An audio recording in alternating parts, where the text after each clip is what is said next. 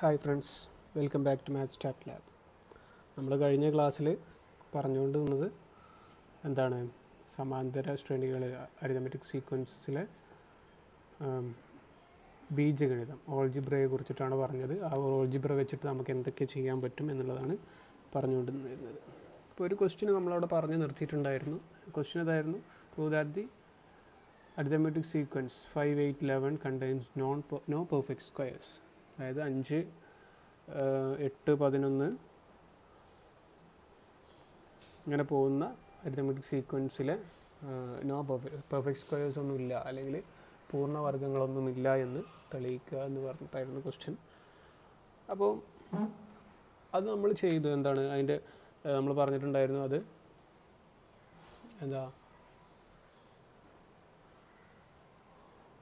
അതിൻ്റെ റിമൈൻഡർ ഇങ്ങനെ റൊട്ടേറ്റ് ചെയ്ത് വരുന്നതുകൊണ്ട് അതിലുണ്ടാകില്ല എന്നൊക്കെ പറഞ്ഞിട്ട് നമ്മൾ പറഞ്ഞിട്ടുണ്ടായിരുന്നു. പെർഫെക്റ്റ് സ്ക്വയേഴ്സിൻ്റെ 0യും 1 മാത്രമേ 3 കൊണ്ട് ഡിവൈഡ് ചെയ്താൽ വരുള്ളൂ എന്ന് പറഞ്ഞിട്ടുണ്ടായിരുന്നു. ഓക്കെ, അപ്പോൾ ഇതിനെ നമുക്ക് ഇനിയിപ്പോൾ അഥവാ ഓൾജിബ്ര വെച്ചിട്ട് പ്രൂവ് ചെയ്യണം എന്ന് പറയുകയാണെങ്കിൽ നമുക്ക് അരിതമെറ്റിക് സീക്വൻസ് വെച്ചിട്ട് നമുക്കിതിനെ ചെയ്യാം. ഇങ്ങനെ ഒരു ക്വസ്റ്റ്യൻ ചോദിച്ചു കഴിഞ്ഞാൽ പ്രൂവ് ദാറ്റ് ദി ഒരു അരിതമെറ്റിക് സീക്വൻസ് അല്ലെങ്കിൽ സമാന്തര ശ്രേണി തന്നിട്ട് ഇതിൽ പെർഫെക്റ്റ് സ്ക്വയേഴ്സ് ഒന്നും ഇല്ല അല്ലെങ്കിൽ ഉണ്ട് എന്നൊക്കെ പ്രൂവ് ചെയ്യാൻ പറഞ്ഞാൽ നമുക്ക് ചെയ്യേണ്ടത് ഇതിൻ്റെ കോമൺ ഡിഫറൻസ് പൊതുവ്യത്യാസം നോക്കാം. 3 ആണ്. ഈ 3 വെച്ചിട്ട് നമുക്ക് എന്ത് ചെയ്യാം, ഇതിനൊന്ന് എഴുതുക. അതായത് ഏത് നാച്ചുറൽ നമ്പേഴ്സിൻ്റെ, അതായത് അല്ലെങ്കിൽ നാച്ചുറൽ നമ്പേഴ്സിൻ്റെ സ്ക്വയേഴ്സാണ് പെർഫെക്റ്റ് സ്ക്വയേഴ്സ് ആയിട്ട് 1ൻ്റെ സ്ക്വയർ, 2ൻ്റെ സ്ക്വയർ, 3ൻ്റെ സ്ക്വയർ അങ്ങനെയുള്ള നമ്പർ. അപ്പോൾ 1, 2 അങ്ങനത്തെ നമ്പേഴ്സൊക്കെ നമുക്ക് വരണം. എല്ലാ നാച്ചുറൽ നമ്പേഴ്സും വരുന്ന രൂപത്തിൽ നമ്പേഴ്സ് നമുക്ക് കിട്ടണം. അപ്പോൾ ഇതിൻ്റെ കോമൺ ഡിഫറൻസ് വെച്ചിട്ടാണ്. അപ്പോൾ വേറെ സീക്വൻസ് ആണെങ്കിൽ ഇതേപോലെ എല്ലാം എഴുതുക. അതിൻ്റെ കോമൺ ഡിഫറൻസ് വെച്ചിട്ടാണ് നമ്മൾ എഴുതുക. ഏതൊരു നാച്ചുറൽ നമ്പേഴ്സിനെയും നമുക്ക് എന്ത് എഴുതാം. ഇപ്പോൾ 3 ആയതുകൊണ്ട് 3n -1, 3n - 2 ഇങ്ങനെ 3 എണ്ണം. ഇത് കോമൺ ഡിഫറൻസ് 3 ആയതുകൊണ്ടാണ് 3. ഇനി കോമൺ ഡിഫറൻസ് 5 ആണെങ്കിൽ 5n -1, 5n - 2, 5n - 3, 5n - 4 അങ്ങനെ എഴുതണം. ഇപ്പോൾ ഇവിടെ 3 എണ്ണം ഉള്ളത് കൊണ്ട് ഈ 3 എണ്ണം മാത്രമേ എഴുതിയാൽ മതി. അതായത് D 3 എണ്ണം ആയതുകൊണ്ട്, അതായത് ഈ 3ൻ്റെ തൊട്ട് താഴെയുള്ള വരെ ഇവിടെ വരണം. n-ന് 1 കൊടുത്താൽ ഏതൊക്കെ നമ്പറാണ് വരിക? n-ന് 1 കൊടുത്താൽ 3, 2, 1 അങ്ങനെയല്ലേ വരിക. 1 കൊടുത്താൽ 3 - 2, 1, 1. അതായത് 1, 2, 3 എന്ന് പറയുന്ന നമ്പർ ഇതിൽ വരും അല്ലേ. ഇനി അടുത്ത് 2 കൊടുത്താൽ എന്താ സംഭവിക്കുക? അല്ലെങ്കിൽ അങ്ങനെ തന്നെ മതി. ഇനി 2 കൊടുത്തു കഴിഞ്ഞാൽ ഇനി നോക്കട്ടോ, ഓരോന്നിൻ്റെയും 3n എന്ന് പറഞ്ഞാൽ 3ൻ്റെ മൾട്ടിപ്പിൾസാണ്. അപ്പോൾ അതിൽ ഏതൊക്കെ നമ്പേഴ്സ് വരും? 3, 6, 9 അങ്ങനെ പോകുന്ന 3ൻ്റെ എല്ലാ നമ്പേഴ്സ്, 3 വരുന്ന എല്ലാ 3ൻ്റെ മൾട്ടിപ്പിൾസ് ഒക്കെ വരും. ഇനി 2ൻ്റെ മൾട്ടിപ്പിൾസ് വരും അല്ലേ. 2ൻ്റെ മൾട്ടിപ്പിൾസ്, അതായത് 2ൻ്റെ മൾട്ടിപ്പിൾസ് അല്ല, 3n - 1 n-ന് 1 കൊടുത്താൽ എന്താ സംഭവിക്കുക? 2 വരും. അടുത്ത 2 കൊടുത്താൽ 6 - 1 5 വരും. 3 കൊടുത്താൽ 3 - 1 9, 8 വരും അല്ലേ. ഇവിടെ അടുത്ത് 12 വരികയാണെങ്കിൽ ഇവിടെ അടുത്ത് എത്ര വരും? 11 വരും. അതായത് 3, 12 - 1 അങ്ങനെ ഈ നമ്പേഴ്സൊക്കെ ഇതിൽ വരും. ഇനി അടുത്തതോ 3n - 2ന് n-ന് 1 കൊടുത്താലോ 3 - 2 1 വരും. 6 - 2 3 4 വരും. 9 - 2 7 വരും. 12 - 2 10 വരും അല്ല. അതായത് നോക്ക് 1, 2, 3, 4, 5, 6, 7, 8, 9, 10, 11, 12, 13, 14, 5 അങ്ങനെ എല്ലാ നാച്ചുറൽ നമ്പേഴ്സും ഇതിൽ വരില്ലേ ഈ 3 ഇത് വെച്ചിട്ട് എഴുതുകയാണെങ്കിൽ. ഓക്കെ, അപ്പോൾ എല്ലാ നാച്ചുറൽ നമ്പറും ഇതിൽ പെടും. ഇനി എന്ത് ചെയ്യുക, ഈ പിന്നെ 5നെ 3 കൊണ്ട് ഡിവൈഡ് ചെയ്ത് കഴിഞ്ഞാൽ റിമൈൻഡർ എത്ര വരുന്നത്? 2 വരുന്നുണ്ട്. അപ്പോൾ ഈ സംഗതികളൊക്കെ ഈ നാച്ചുറൽ നമ്പേഴ്സിൻ്റെ നാച്ചുറൽ നമ്പേഴ്സിനെ ഡിനോട്ട് ചെയ്യുന്ന 3n, 3n - 1, 3n - 2 എന്ന് പറയുന്നത് എല്ലാ നാച്ചുറൽ നമ്പേഴ്സിനെയും ഡിനോട്ട് ചെയ്യുന്ന അല്ലെങ്കിൽ എല്ലാ എണ്ണൽ സംഖ്യകളെയും സൂചിപ്പിക്കുന്ന ബീജഗണിതങ്ങളാണ്. അപ്പോൾ ഒന്നാമത്തതിൻ്റെ സ്ക്വയർ ഇതിൽ വരുമോ നോക്കാൻ വേണ്ടിയിട്ട് എന്താണ് 3n സ്ക്വയർ. 3n സ്ക്വയർ പറഞ്ഞാൽ 9n സ്ക്വയറാണ്. 9n സ്ക്വയറിനെ 3 കൊണ്ട് ഡിവൈഡ് ചെയ്താൽ എന്താ വരിക? 3 കൊണ്ട് ഡിവൈഡ് ചെയ്ത് നമ്മൾ പറഞ്ഞു ഈ 9നെ 3 കൊണ്ട് ഡിവൈഡ് ചെയ്ത് എന്താ വരുന്നത് അത് മാത്രം നോക്കിയാൽ മതി. അപ്പോൾ റിമൈൻഡർ എത്ര വരുന്നത് അല്ലെങ്കിൽ സിസ്റ്റം എത്രയാണ് വരുന്നത്? റിമൈൻഡർ 0 ആണ് വരിക 9നെ 3 കൊണ്ട്. അപ്പോൾ ഈ 3n² എന്ന് പറയുന്ന 3, 6, 9, 12 അങ്ങനത്തെ എണ്ണൽ സംഖ്യയുടെ അല്ലെങ്കിൽ നാച്ചുറൽ നമ്പേഴ്സിൻ്റെ സ്ക്വയർ ഇവിടെ ഉണ്ടാവില്ല, ഒന്നാമത്തായിട്ട്. ഇനിയോ 3n-1 സ്ക്വയർ എന്താണ്? 3n² -2 × 3n × 1 അല്ലേ? a - b ഹോൾ സ്ക്വയർ എന്നാണ്. a + a² - 2ab + b² 1n² okay അല്ലേ? അപ്പോൾ 9n² -2 × 3 6n + 1. അപ്പോൾ എത്ര വരിക? ഇതിനെ 3 കൊണ്ട് ഡിവൈഡ് ചെയ്ത് നോക്കാം. 3 കൊണ്ട് ഡിവൈഡ് ചെയ്യുമ്പോൾ അതിൻ്റെ റിമൈൻഡേഴ്സ് എന്താ വരുന്നത് ഒക്കെ കൂടെ ആഡ് ചെയ്താൽ മതി. അത്രേ വരിക റിമൈൻഡർ. ഇത് 0 ആണ്, ഇത് 0 ആണ്. ഇതിൻ്റെ റിമൈൻഡർ 1 വരും 3 കൊണ്ട് ഡിവൈഡ് ചെയ്താൽ. 9നെ 3 കൊണ്ട് ഡിവൈഡ് ചെയ്താൽ 0 വരും, റിമൈൻഡർ 0 വരും. 6നെയും 0 വരും. 1നെ ചെയ്ത് കഴിഞ്ഞാൽ 1. അപ്പോൾ റിമൈൻഡർ എത്ര വരുന്നത്? 1. അപ്പോൾ ഈ നമ്പേഴ്സൊന്നും 2, 5, 8, 11 പറയുന്ന നമ്പേഴ്സൊന്നും ഈ സീക്വൻസിലെ നമ്പേഴ്സ് അല്ല.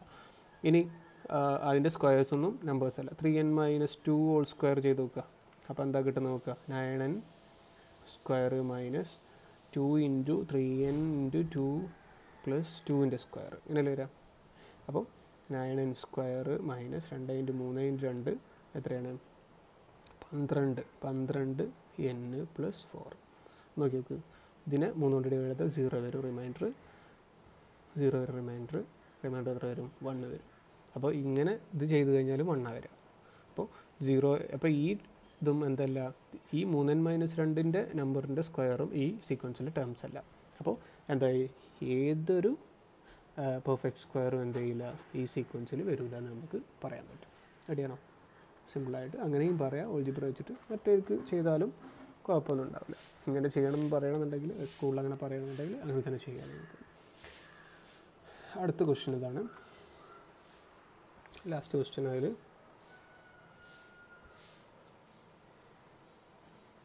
നോക്കാം. 11/8, 14/8, 17/8 എന്ന സമാന്തര ശ്രേണിയിലെ പൂർണ്ണ സംഖ്യാപദങ്ങളുടെ ശ്രേണി എഴുതുക. ഇത് സമാന്തര ശ്രേണിയാണ്. അതായത് റൈറ്റ് ദി എന്താണ് number in the whole numbers in the arithmetic sequences 11/8, 14/8 etc. to the form arithmetic sequence. Arithmetic sequence ആവും. എന്താ സീക്വൻസ് എഴുതി വെക്കുക? 11/8, 14/8, 17/8 എക്സെട്ര. അപ്പോൾ ഇതിൽ നാച്ചുറൽ നമ്പേഴ്സിൻ്റെയൊക്കെ എഴുതാൻ പറഞ്ഞാൽ നിങ്ങളെന്ത് ചെയ്താൽ മതി? ഇതിൻ്റെ അരിതമെറ്റിക് നമുക്ക് ഓൾജിബ്ര എന്ന് എഴുതി വെക്കുക. എങ്ങനെയാണ് ഓൾജിബ്ര എഴുതാം? എക്സ് അതിൻ്റെ ബീജഗണിതം എഴുതാം. dn + f - t. ഡി എന്ന് പറയുന്നത് എന്താണ്? ഇതിൽ ഡി ചെയ്ത് നോക്കാം. t = 14/8 എന്ന് 11/8 കുറക്കാം. അങ്ങനല്ലേ? ഇതിന് കുറച്ചാൽ മതി.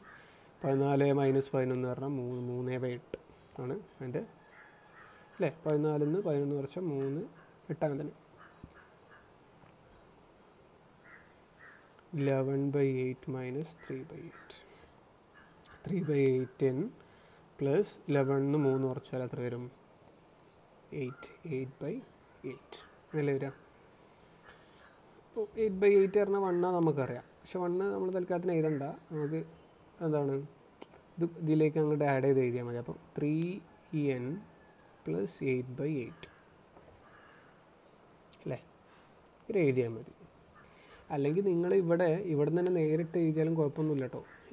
ഇവിടെ എപ്പോഴാണ് 8ൻ്റെ മൾട്ടിപ്പിൾസ് വരിക? അപ്പോഴാണ് ആദ്യം, അതായത് 8ൻ്റെ ഗുണിതം വരിക. അപ്പോഴാണ് 8നെ ഹരിക്കാൻ പറ്റുള്ളൂ. ആ സമയത്താണ് ഇത് നാച്ചുറൽ നമ്പർ ആവുള്ളൂ, അല്ലെങ്കിൽ ഹോൾ നമ്പർ ആവുള്ളൂ, അല്ലെങ്കിൽ എണ്ണൽ സംഖ്യയൊക്കെ ആവുള്ളൂ. ഈ 3n + 8 എപ്പോഴാണ് 8ൻ്റെ ഗുണിതാവാൻ നോക്കിയാൽ മതി. അല്ലെങ്കിൽ 3n എപ്പോഴാണ് 8ൻ്റെ ഗുണിതാവാൻ നോക്കിയാൽ മതി. അതിൽ 8 കൂട്ടിക്കഴിഞ്ഞാൽ പിന്നെ എന്ത് 8ൻ്റെ ഗുണിതം? 3n എപ്പോഴാണ് 8ൻ്റെ ഗുണിതാവുക? n-ന് 1 കൊടുത്താൽ എന്താവുക? 3 ആവും. അതിന് 2 കൊടുത്താൽ എന്താവുക? 6 ആവും. n-ന് 3 കൊടുത്താൽ 9 ആവും. n-ന് 4 കൊടുത്താൽ എത്രയാവുക? n-ന് 4 കൊടുത്താൽ 12 ആവും. n-ന് 5 കൊടുത്താൽ എത്രയാവുക? 15 ആവും. n-ന് 6 കൊടുത്താൽ എത്രയാവുക? അപ്പോൾ 6 × 3 എന്ന് പറഞ്ഞാൽ 18. ഇനി 7 × 3 പറഞ്ഞാൽ എത്രയാണ്? 21. 8 × 3 എന്ന് പറഞ്ഞാൽ എത്രയാണ്? 24. ഈ 24 എന്ന് പറയുന്നത് 8ൻ്റെ ഗുണിതമാണ് അല്ലേ? അപ്പോൾ n-ന് 8 കൊടുത്താൽ 24. 8 × 3 സോറി 8 3 എത്രയാണ്? 24 ആണ്. അപ്പോൾ നമുക്കറിയാം 8ൻ്റെ ഇത് 8ൻ്റെ ഗുണിതമാണെങ്കിൽ ഇവിടെ 8 വരണം, 4 8ൻ്റെ ഗുണിതമാവുള്ളൂ. 2 3 എന്ന് വന്നാൽ പിന്നെ 8ൻ്റെ ഗുണിതമാവില്ല. അപ്പോൾ 8 വരണം. അപ്പോൾ 8ാമത്തെ പദം എന്ന് പറയുന്നത് എന്തായിരിക്കും? 8ൻ്റെ ഗുണിതമായിരിക്കും. അപ്പം 24. x8 എന്ന് പറഞ്ഞാൽ എന്താണ്? 24 + 8/8. 24 + 8 പറഞ്ഞാൽ എത്രയാണ്? 32. 32/8 പറഞ്ഞാൽ എത്രയാണ്? 4 അല്ലേ? 4. അപ്പോൾ ഒന്നാമത്തെ എണ്ണൽ സംഖ്യ എത്രയാണ്? 4. ഇനി അടുത്ത സ്വാഭാവികമായിട്ട് എത്രയായിരിക്കും? ഇവിടെ ആദ്യം 8 വന്നപ്പോൾ n-ന് 8 കൊടുക്കും. അപ്പോൾ അടുത്ത് ഇനി 16 വരുമ്പോഴായിരിക്കും 8ൻ്റെ ഗുണിതമായിട്ട് വരുള്ളൂ അല്ലേ? 16 വരുമ്പോഴേ വേറെ ഏതെങ്കിലും സംഖ്യ വരുമ്പോൾ ആവും. n-ന് വേറെ ഏതെങ്കിലും സംഖ്യ കൊടുക്കുമ്പോൾ 8ൻ്റെ ഗുണിതമാവുമോ? ഇല്ലല്ലോ. അപ്പോൾ 15 കൊടുത്താൽ 15 × 3 ആവുക. 15 × 3 8ൻ്റെ ഗുണിതമാവുമോ? ഇല്ല. അപ്പം 16 കൊടുത്താൽ 16 കൊടുക്കുക എന്ന് പറയുമ്പം n-ന് 16 കൊടുക്കുമ്പോൾ 3 × 16 3 × 16 + 8 എത്ര വരും നോക്കുക. 3 × 16 എന്ന് പറയുന്നത് 48. 48 + 8 പറഞ്ഞാൽ 56. 56/8. 56/8 എത്രയാണ്?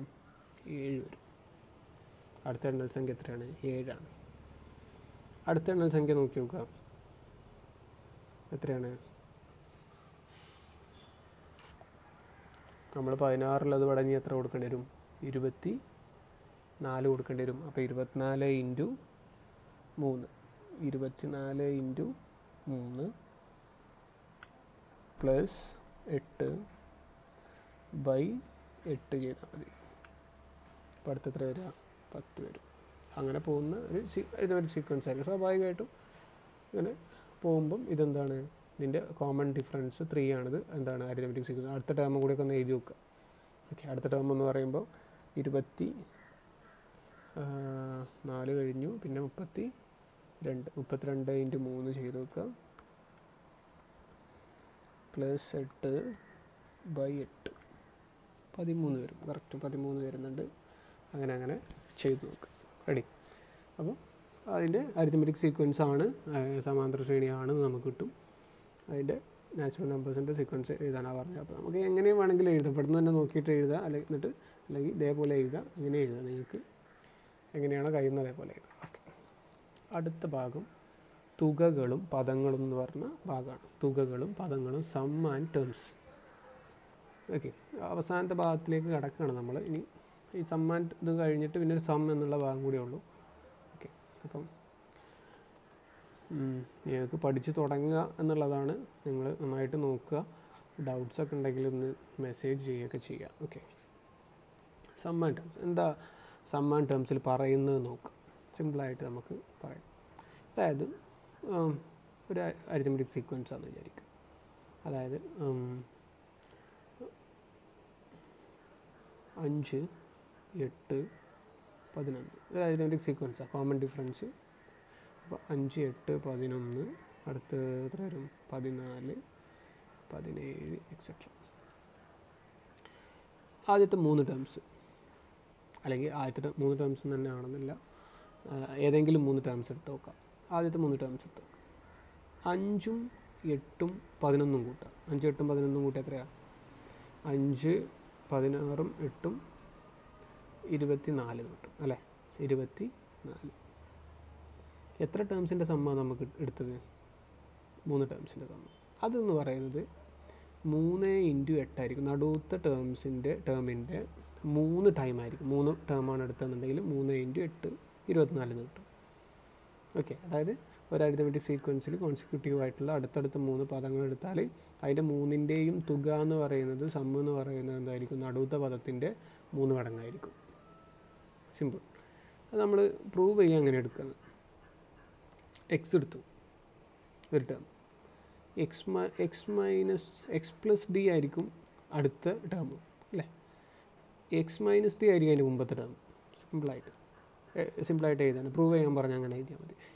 X plus T X minus T അല്ലേ. നടുവത്തെ പദം എക്സ് ആണെങ്കിൽ അതിനൊരു ഡി കുറച്ചായിരിക്കും എക്സ് പ്ലസ്. ഇത് മൂന്നും കൂട്ടി വെക്കുക. X minus D plus X plus T 3x അല്ലേ. 3x minus T plus T പറഞ്ഞാൽ 0 ആവും. അപ്പോൾ 3x എന്നാണ് കിട്ടുക. അതിൻ്റെ സം എന്ന് പറയുന്നത് 3x ആണ്. അതായത് നടുവത്തെ ടേമിൻ്റെ 3 ടൈംസ്.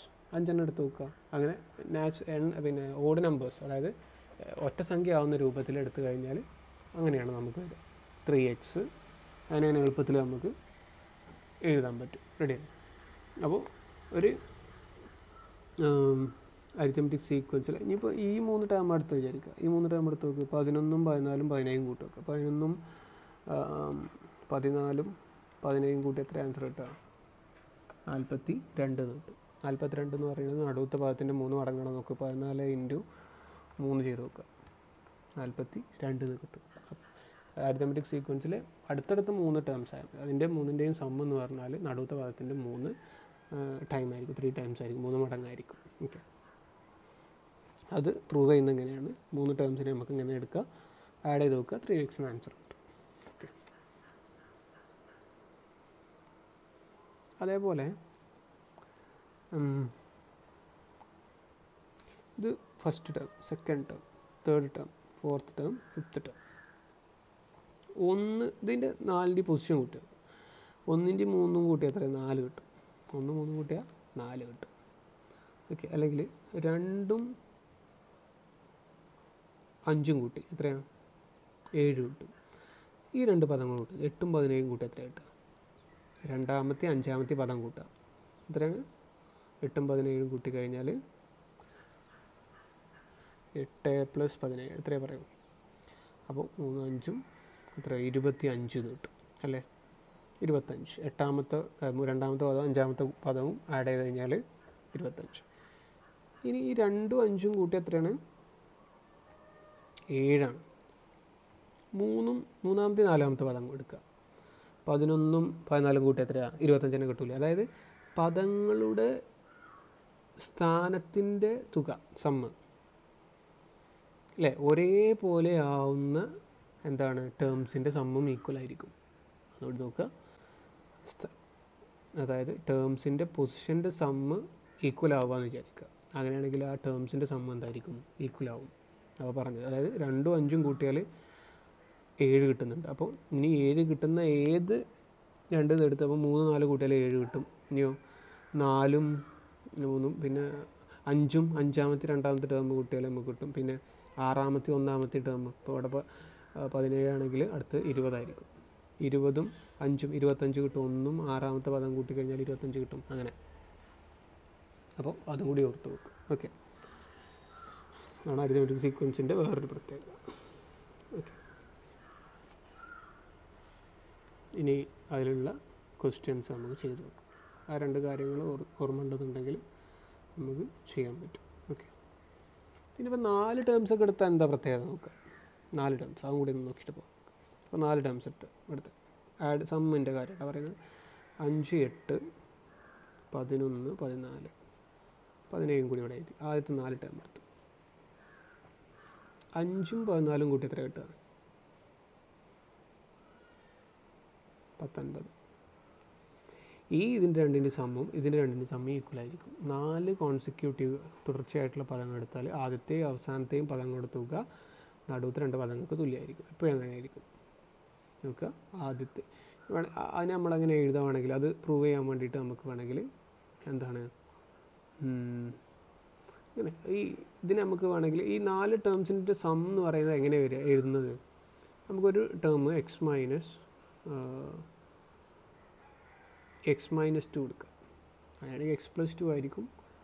വേറെ x minus T x + t ഇങ്ങനെ എടുക്കാം. ഓക്കെ. അങ്ങനെയാണെങ്കിൽ അടുത്ത ടേംസ് നമ്മളെങ്ങനെ എഴുതാം? 4 ടേംസൊക്കെ പറഞ്ഞാൽ നമ്മളിങ്ങനെയാണ് അതിൻ്റെ ജനറൽ ടേംസ് രൂപത്തിലെടുക്കുന്നത്. എന്നാൽ എളുപ്പത്തിൽ നമുക്ക് ചെയ്യാൻ പറ്റും. എക്സ് മൈനസ് ഡിയും x + ഡിയും തമ്മിലുള്ള കോമൺ ഡിഫറൻസ് 2d ആണ്. ചെയ്ത് നോക്കുക. അത് തമ്മിൽ കുറച്ച് കഴിഞ്ഞാൽ നിങ്ങൾക്ക് 2d എന്ന് കിട്ടും. ഇത് കുറച്ചാൽ അപ്പോൾ ഇതിൽ നിന്ന് അപ്പോൾ ഇവിടെ എന്തായിരിക്കും എക്സ് മൈനസ് 3d ആയിരിക്കും വരിക, എക്സ് മൈനസ് 5d ആണ് വരിക. 4 ടേംസ് ഇതൊക്കെ ഒന്ന് ആഡ് ചെയ്ത് നോക്ക്, എന്താ കിട്ടുക? മൈനസ് 3dയും ഇവിടെ മൈനസ് പ്ലസ് 3d എന്ന് വരും. ഈ മൈനസ് 3dയും പോവും, മൈനസ് ഡിയും പ്ലസ് ഡിയും ഒക്കെ പോയിട്ട് ബാക്കി എന്താവും? 4x. റെഡി? 4x. അപ്പോൾ എന്താ ഇതിൻ്റെ മീനിങ് എന്താ? 4 പദങ്ങളുടെ തുക എടുത്തിട്ട് അത് ചെയ്ത് കഴിഞ്ഞാൽ 4 മടങ്ങ് ആയിരിക്കും. അപ്പോൾ എത്ര പദങ്ങൾ എടുത്തു കഴിഞ്ഞാലും അതിൻ്റെ എത്ര മടങ്ങായിരിക്കും, എത്ര ആ പദങ്ങളുടെ എണ്ണത്തിൻ്റെ മടങ്ങായിരിക്കും അതിൻ്റെ തുക എന്ന് പറയുന്നത്. ഓക്കെ, അത്രയും പദങ്ങളുടെ തുക. ഇവിടെ 4 നടുവിലത്തെ പദത്തിൻ്റെ നടുവിലത്തെ പദമല്ല, അതുകൊണ്ട് ഒറ്റ സംഖ്യ ആവുന്ന സമയത്താണെങ്കിൽ നമുക്ക് നടുവത്തെ പദം എന്ന് പറയാം. ഇരട്ട സംഖ്യ ആണെങ്കിൽ നമുക്ക് നടുവത്തെ പദം എന്ന് പറയാൻ പറ്റില്ല. എന്താണ്, ഇങ്ങനെ നമുക്ക് 4x കിട്ടും. എക്സ് എന്ന് പറയുന്നത് എന്താണെന്നുള്ളതാണ് പിന്നത്തെ കാര്യം. ഓക്കെ, ചെയ്യാൻ പറ്റും, പക്ഷേ ഇതിൽ നമുക്ക് സിമ്പിളായിട്ട് പ്രൂവ് ചെയ്യാൻ പറ്റും. അവിടെയാണോ എക്സ് മൈനസ് 3d ഇങ്ങനെയാണ് നമ്മൾ ആ 4 ടേംസ് ആണെങ്കിൽ എടുക്കുന്നത്. ഓക്കെ, പക്ഷേ 4 ടേംസിൻ്റെ കാര്യത്തിൽ നമുക്ക് എന്തേ പറയാൻ പറ്റുള്ളൂ? ഈ ആദ്യത്തെയും അവസാനത്തെയും പദത്തിൻ്റെ തുകയും നടുവത്തെ 2 പദത്തിൻ്റെയും തുക ഈക്വൽ ആയിരിക്കും എന്ന് നമുക്ക് പറയാൻ പറ്റും. ഓക്കെ, ഇനി അതിലുള്ള പ്രോബ്ലംസ് നമുക്ക് ചെയ്ത് നോക്കാം. ഒരു പ്രോബ്ലം നമുക്ക് ചെയ്യാം, ബാക്കി നിങ്ങളൊന്ന് ചെയ്ത് നോക്കിയാൽ മതി. Okay,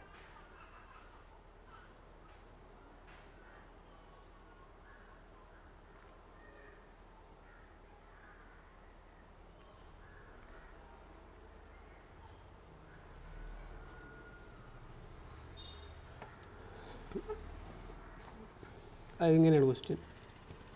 right 3 arithmetic sequences. നോക്കട്ടെ, ഇങ്ങനത്തെ ക്വസ്റ്റ്യൻ വന്നാൽ എങ്ങനെ നമ്മൾ അതിനെ അറ്റൻഡ് ചെയ്യണം എന്നുള്ളതാണ്.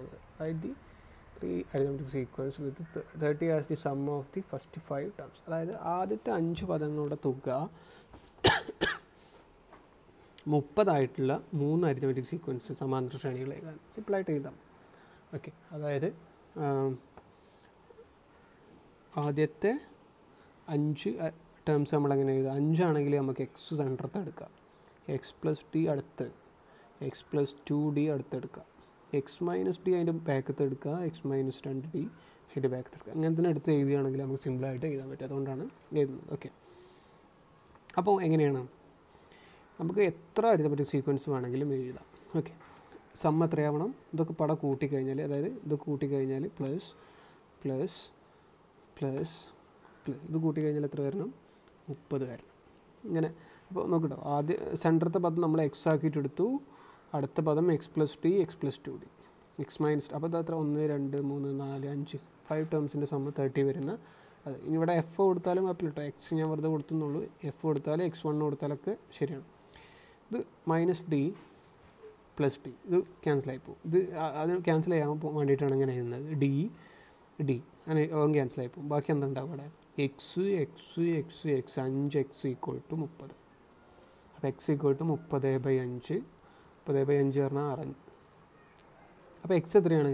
6ആണ്. എക്സ് 6 ആയിട്ട് ഏത് കോമൺ ഡിഫറൻസ് വെച്ചിട്ട് നിങ്ങൾക്ക് എന്ത് ചെയ്യുക? അരിതമെറ്റിക് സീക്വൻസ് എഴുതാം. സിമ്പിളായിട്ട് എഴുതാൻ പറ്റും. കോമൺ ഡിഫറൻസ് 1 ആണെങ്കിൽ കോമൺ ഡിഫറൻസ് 1 ആണ് വിചാരിക്കുക. ഡി ഈക്വൽ ടു 1 ആണെങ്കിൽ നമ്മളിഷ്ടമുള്ള ഡി 1 ആയിട്ട് നമുക്ക് വേണമെങ്കിൽ എന്ത് ചെയ്യുക? ഒരു അരിതമെറ്റിക് സീക്വൻസ് സമാന്തര ശ്രേണി ചെയ്താൽ. അപ്പോൾ ആദ്യത്തെ ടേംസ് എത്രയാണ്? എക്സ് എന്ന് പറയുന്നത് 1 ആണ്, 6ആണ്. 6 മൈനസ് 2 × 1. അപ്പോൾ എത്രയാണ് വരിക? ഡി 1 ആക്കിയിട്ട് എടുത്തു കഴിഞ്ഞാൽ 2 × 1 പറഞ്ഞാൽ എത്രയാണ്? 2 തന്നെ. 6 മൈനസ് 2 പറഞ്ഞാൽ എത്രയാണ്? 4. ഒരു ടേം 4. അടുത്തതോ X minus T, 6 - 5. അടുത്തായിരിക്കും ഇപ്പോൾ 6 7 8. ആദ്യത്തെ 5 ടേമിൻ്റെ സമ്മങ്ങളൊന്ന് കൂട്ടി നോക്കി 30 കിട്ടും കറക്റ്റ്. അടുത്ത് അരിതമെറ്റിക് സീക്വൻസിൻ്റെ ഡി 2 ആണ് വിചാരിക്കുക. 2 ആണെങ്കിൽ ഈ അരിതമെറ്റിക് സീക്വൻസ് നമുക്ക് എങ്ങനെ എഴുതാം? സമാന്തര ശ്രേണി എങ്ങനെ എഴുതാം? 2 ആണെങ്കിൽ 2 × 2 4.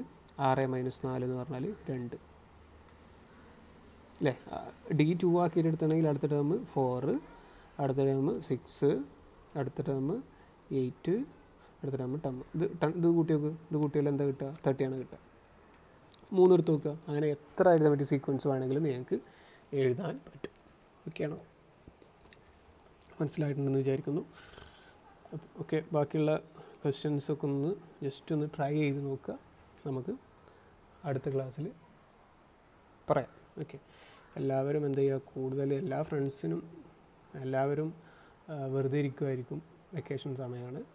അപ്പോൾ നിങ്ങളെല്ലാവരും എന്ത് ചെയ്യുക, നിങ്ങളുടെ ഫ്രണ്ട്സ് 10ാം ക്ലാസ് പഠിക്കുന്ന കേരള സിലബസിൽ പഠിക്കുന്ന ഏത് ആളുകൾക്കും വേണമെങ്കിലും സെൻഡ് ചെയ്ത് കൊടുക്കുക. അവരോട് സബ്സ്ക്രൈബ് ചെയ്യാൻ പറയാം. വീഡിയോ ഇഷ്ടപ്പെട്ടാൽ ലൈക്ക് ചെയ്യുക. Okay, thank you.